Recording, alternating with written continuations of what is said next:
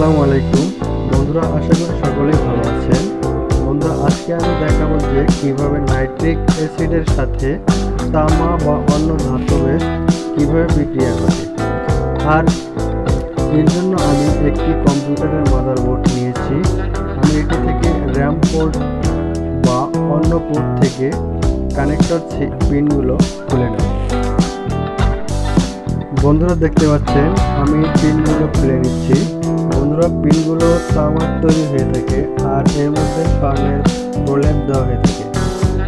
বন্ধুরা, মনে রাখবেন যে নাইট্রিক অ্যাসিড অন্যান্য ধাতুকে গলিয়ে ফেলে, কিন্তু স্বর্ণ গলাতে পারে না।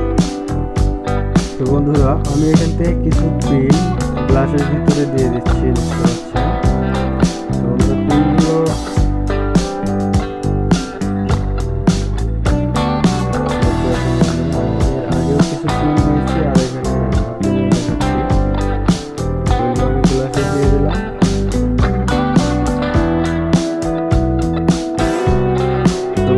এরপরে আমি কিছু পরিমাণ হাইড্রোক্লোরিক অ্যাসিড দিয়ে দিচ্ছি। দেখতে পাচ্ছেন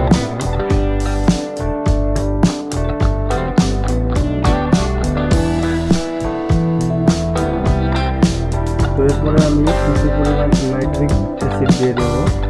দেখতে পাচ্ছেন নাইট্রিক অ্যাসিড এখানে দিয়ে দিচ্ছি। তো বন্ধুরা, এখানে দেখা যাচ্ছে নাইট্রিক অ্যাসিড দেওয়ার সাথে সাথে কিন্তু অ্যাকশন চলে গেছে।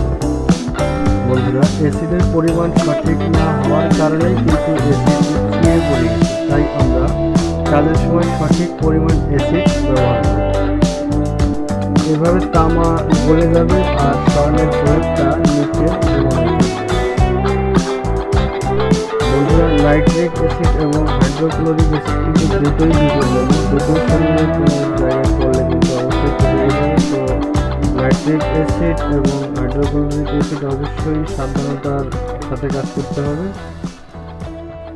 তো বন্ধুরা, যে স্বর্ণের প্রলেপগুলো নিচে জমা হয়ে থাকবে, এগুলো কিভাবে আপনি সংগ্রহ করবেন তা এর পরের ভিডিওতে দেখাবো। আর পরের ভিডিও